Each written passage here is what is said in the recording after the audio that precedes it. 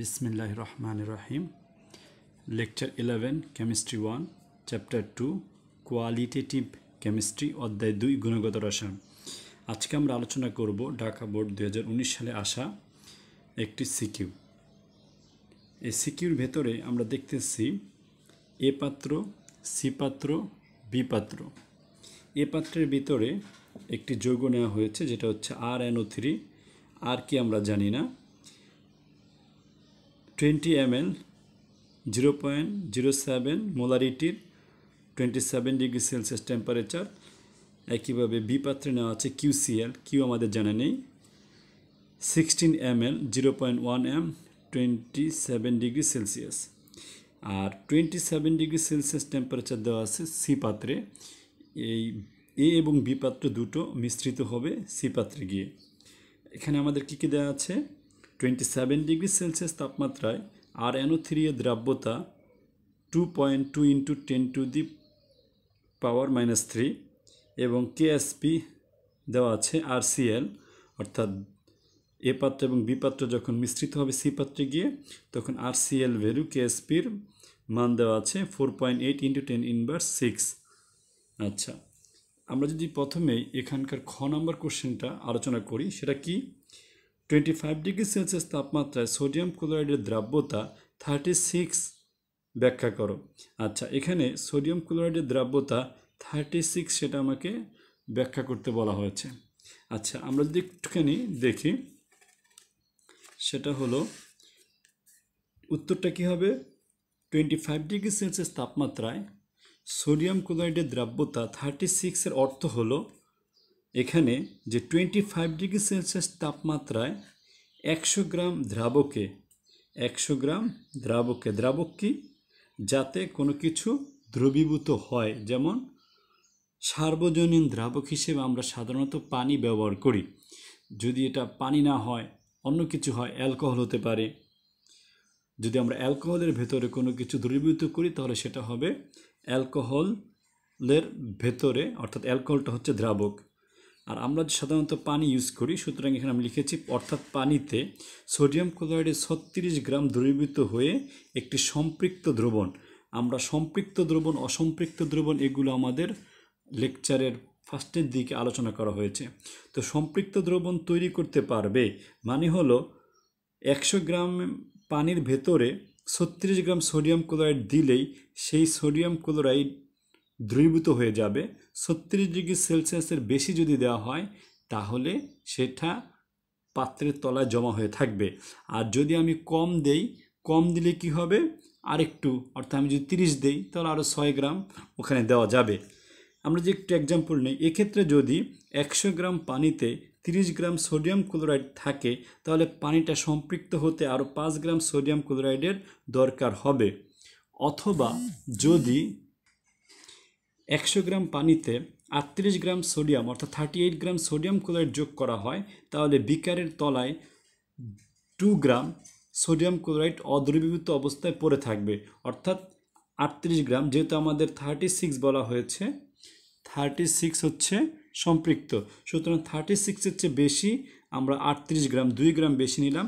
সেই 2 গ্রাম কিন্তু আর ওই 100 গ্রাম পানিতে দ্রবীভূত না হয়ে বরঞ্চ সেটা পাত্রের তলায় অদ্রবীভূত অবস্থায় থেকে যাবে।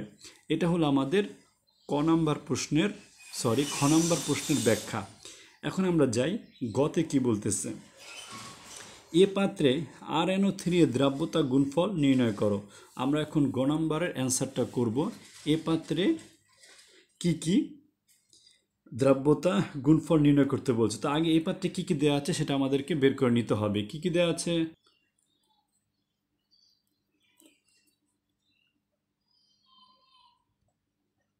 এখানে RnO3 এর দ্রাব্যতা, যেটাকে আমরা S ধরতে পারি, 2.2 × 10⁻³ RnO3 এর দ্রাব্যতা গুণফল KSP, যেটা আমাদের বের করতে হবে। তো প্রথমে আমরা দেখব RnO3 এর বিয়োজন। এটা আমরা বিয়োজনটা দেখব, অর্থাৎ এটা কীভাবে ভাঙে। বিয়ের জন্য আমরা আলোচনা করেছি। তো আমরা যদি লিখি RNO3, এটাকে আমরা ডাবল অ্যারো ইউজ করব। এখান থেকে আমরা দেখব NO3, আমরা জানি NO3 এর যোজনী হচ্ছে 1, সুতরাং আর 1 হবে। তো আমরা এখানে আরটাকে প্লাস ইউজ করব, আর NO3 এটাকে আমরা মাইনাস ইউজ করব। সুতরাং এখানে আমরা পাবো হলো ঘনমাত্রা। এটা যদি S হয় তাহলে এখানে R প্লাস S হবে, এটাও S হবে। আমরা আবার যদি দেখি RNO3 বিয়োজন RNO3 R plus plus NO3 minus, আমরা জানি এটা কীভাবে R প্লাস হলো। সাধারণত আমরা জানি নাইট্রেট NO3 যেটা, এটা যোজনী হচ্ছে 1, সুতরাং এটা হবে -1 আর R হবে +1। আচ্ছা, এখন আমরা যেটা করব, অতএব আমরা লিখব RNO3 এর দ্রাব্যতা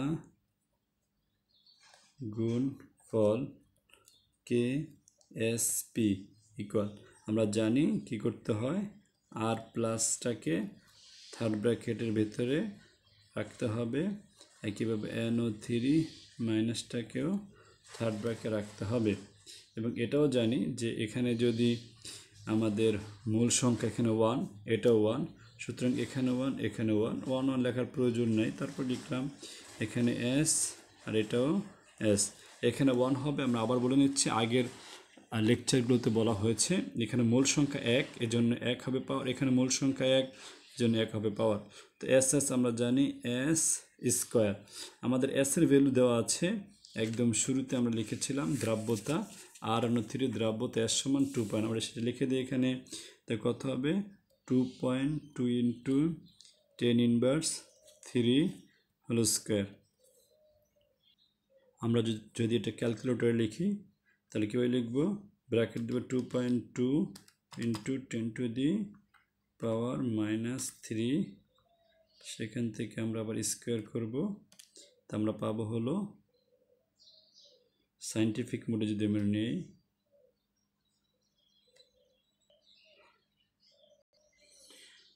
আমরা যদি দেখি ইকুয়াল করলে আসবে হলো আমাদের এটা, আমরা সায়েন্টিফিক করলে আসবে হলো 4.84 × 10⁻⁶। এটা হচ্ছে আমাদের অ্যান্সার, যেটা তারা চাচ্ছে। এখন আমরা ঘ নাম্বার অর্থাৎ 4 নম্বর কোশ্চেনটা করবো। সেটা হলো, সি পাত্রে কোনো অদক্ষেপ পড়বে কি, গাণিতিক বা বিশ্লেষণ করো। চলো আমরা এটা করি। আমরা এর আগেও এটা করেছি, আজকে আমরা এটা আবার করব, যেহেতু এটা আসছে ঢাকা বোর্ডে। দেখো, প্রথমত আমরা লিখব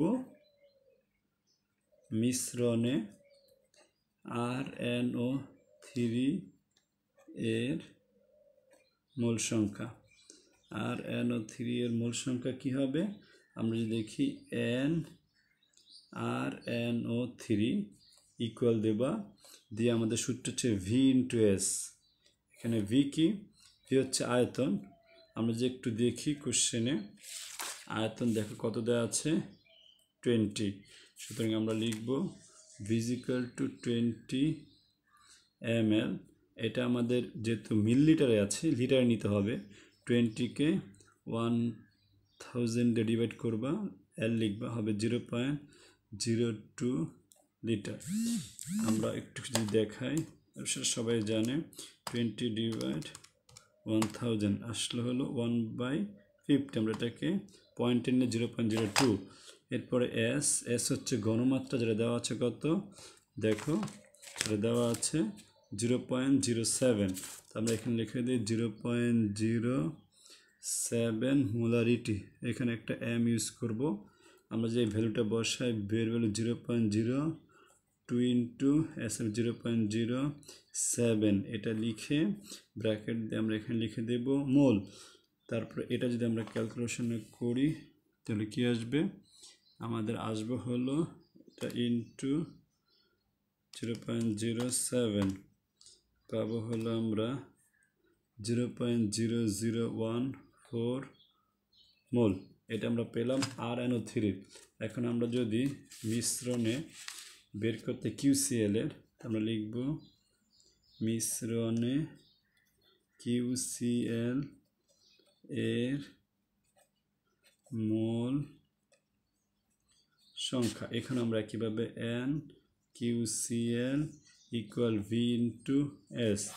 এখানে V এর ভ্যালু কত দেখো, এখানে 16 দেওয়া আছে V এর ভ্যালু, আর S এর ভ্যালু হচ্ছে 0.1।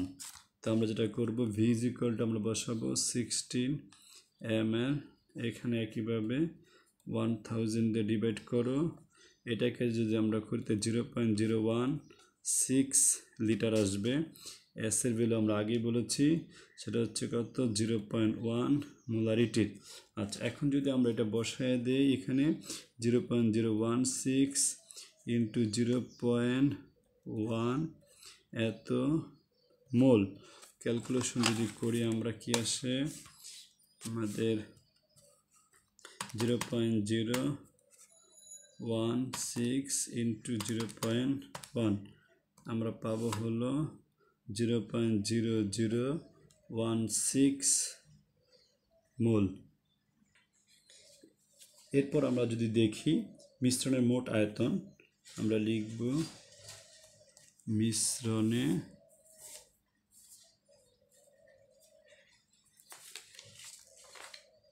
মোট আয়তন, মোট আয়তন সমান একটাতে, অর্থাৎ এতে ছিল হলো, দেখো এর এখানে এর আয়তন হচ্ছে 20 আর বি পাত্রের আয়তন হচ্ছে 16, এই দুটো অ্যাড করে দিবা।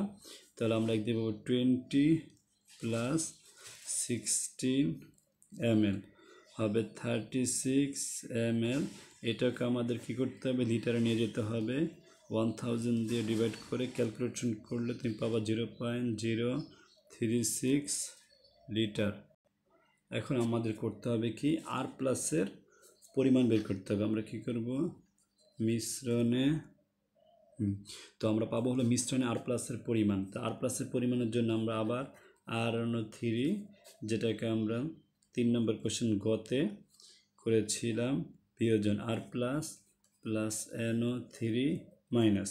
তো আমরা RNO3 ভ্যালু কত পেয়েছিলাম, দেখো আমরা এইখানে RNO3 মোল সংখ্যা পেয়েছিলাম 0.014, এটা আমরা এখানে ইউজ করব। তো আমরা যেটা করি তাহলে কত হবে 0.0014, এটা যা হবে এটা তাই হবে 0.0014, একইভাবে এটা হবে 0.0014। লিখব অতএব আর প্লাস এর মোল সংখ্যা NR প্লাস ইকুয়াল 0.0014 মোল।